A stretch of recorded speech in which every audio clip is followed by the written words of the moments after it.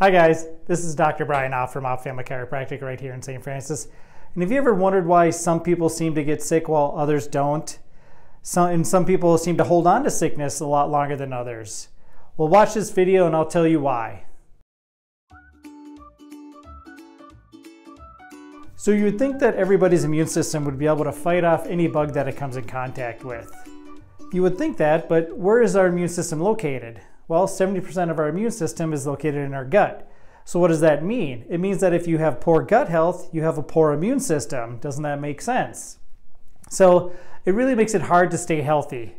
So what do you need to do? Well, we want to start at the top because our immune system really starts in our mouth. So we have good bacteria and we have bad bacteria that helps fight off some of the things that would come in contact with our food and our environment. Next, stomach acid in a lot of people is very, very low. People with anxiety, people who don't eat a very good diet, those types of things will lower our stomach acid. The number one selling drug often is stomach acid reducing drugs. So you can see where those people would be more susceptible to any kind of illness like a virus that gets into their system. Next, gallbladder function is decreasing as well. If you have poor stomach acid, you're not going to have a gallbladder that functions. You need the bile in that gallbladder to act like soap to help soap up the environment inside your gut where that immune system is. So if you continually overwhelm that immune system, you're going to get sick. You just can't fight that stuff off. Lastly, nutrient deficiencies. We live in Minnesota. We don't get a lot of sunlight. So we get a lot of vitamin D deficiency, which further decreases our immune system and has been linked to so many other things. So what should we do going forward knowing all this information? Well, let's improve our digestion, right? Improve the health of the gut.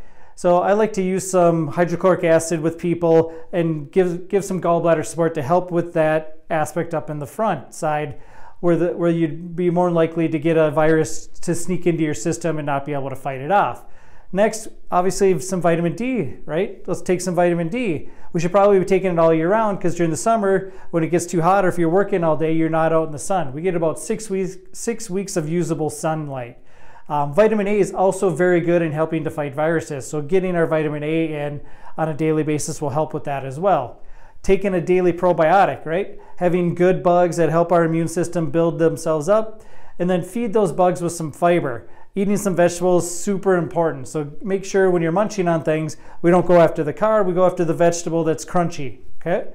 Lastly, we want to do a full support of that digestive system. So like I said, the hydrochloric acid and that gallbladder support. We like to have our patients take a couple of things during their meals so that they can help break down that food so they can get as most amount of nutrients out of their food as possible.